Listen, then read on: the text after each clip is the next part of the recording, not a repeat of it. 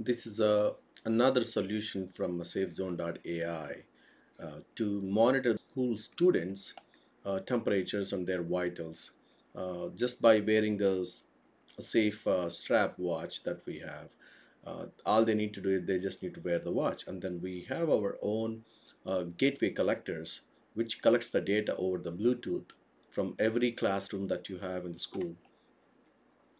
So the main purpose of this solution is to track the students, because the students are the silent carriers for the coronavirus, and they will not get impacted at all. But when they come home and uh, they uh, they pass it on, that virus, to the parents, and that's where the main problem comes in once the schools opens up. So to monitor the kids temperature and then heart rate and other vitals, this is the only solution that we have, which is very effective, which can help us to monitor the kids temperature and other vitals.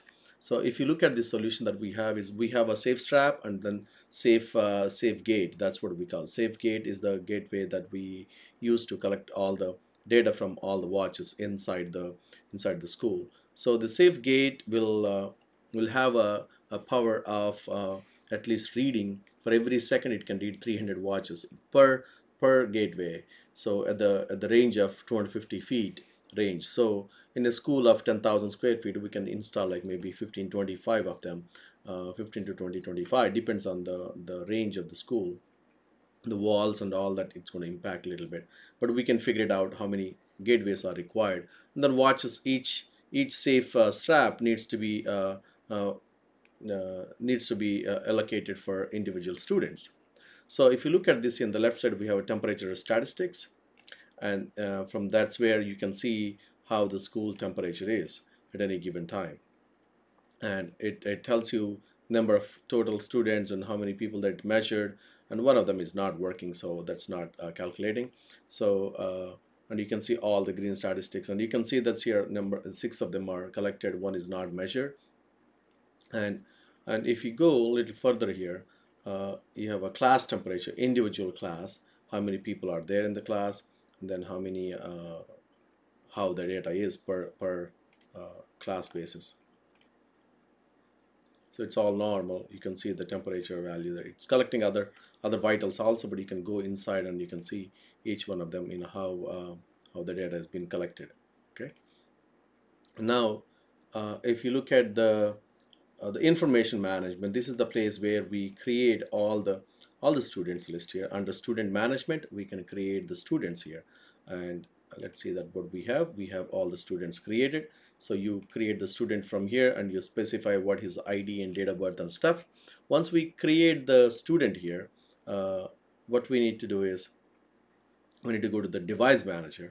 That's where we have our existing devices of gateways already. I have, like, I think six of three of them are online, two of them are offline. We don't need them, so we're using only three. And if you look at the variable list, this is the place uh, where we assign all the these are the MAC IDs of individual watches that we have, safe straps. That's what we call safe strap. It's a smart watch basically. And this is the place where we bind the variable to a specific student. If you go to the bind variable, you specify your MAC ID, and then type of band and model number, all that you specify, all of them here. Not all of them are mandatory. So which class that student belongs to, this watch is given to a specific student. And then here you have to have a students listed. Right now it's not created any, I haven't created any students here under student management. There are no new students. Basically, it's not going to show you if the students are already assigned for the watches.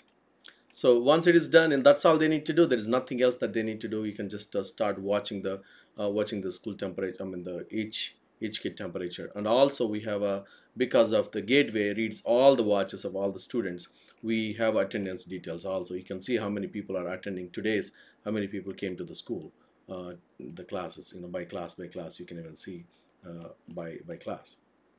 So that's the advantage of this solution. This is a very quick and easy solution. We are implementing that in one of the schools in Virginia right now. Maybe very soon.